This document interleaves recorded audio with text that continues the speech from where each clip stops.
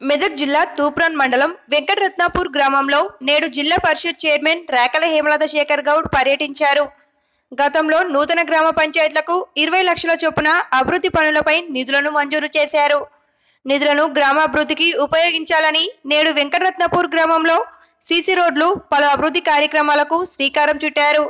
అనంతరం గ్రామ పంచాయతీ ట్రాక్టర్కు పూజలు చేసి ప్రారంభించారు.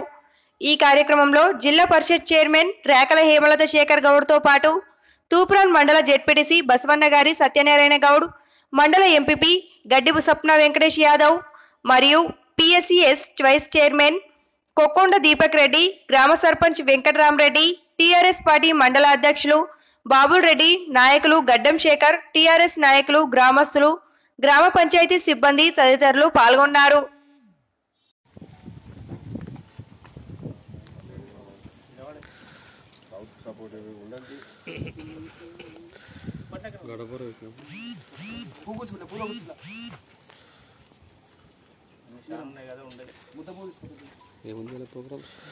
వేరే ఉన్నాయి, మెదక్ ఉంది ఆఫీసు, పెళ్ళిళ్ళు ఉన్నాయి, కొన్ని వేరే వర్క్స్ ప్రొసీడింగ్స్ ఇచ్చారు.